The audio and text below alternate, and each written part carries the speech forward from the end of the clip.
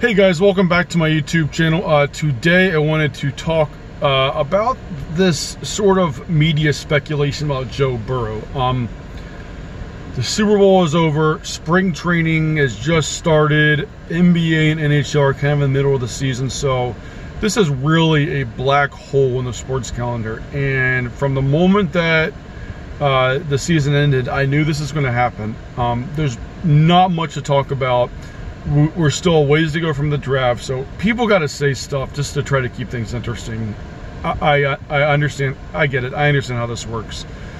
Sports is covered 24/7. NFL is dominant. NFL is king, and you got to keep the meter moving. You know that's their thought process. So, you know, God forbid you put the NFL on the back burner for a little bit, because right now there's nothing going on. So what's there really to talk about? But with that said, some of the national media pundits, guys like Dan Patrick and Con Cowherd and others, are trying to suggest that Joe Burrow doesn't want to play in Cincinnati, shouldn't play in Cincinnati.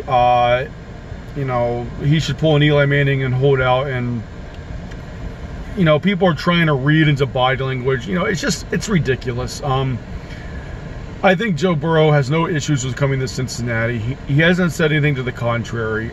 I think it's a move the Bengals are going to make. And yes, the Bengals have had their problems. Yes, Mike Brown's a pro owner. They haven't won a playoff game since 1990. But if you look at the teams in the league and sort of season by season and how they fared, you know, the Bengals making the playoffs 5 out of the past 10 years is better than a lot of the teams in the league. And, you know, they've had above average quarterback play for, you know, going on 2 decades. So while they have their problems, I don't think it's the graveyard that the national media would like for you to believe that it is. So I think it's a better place to play than Miami or Washington, you know, or, you know, Cleveland.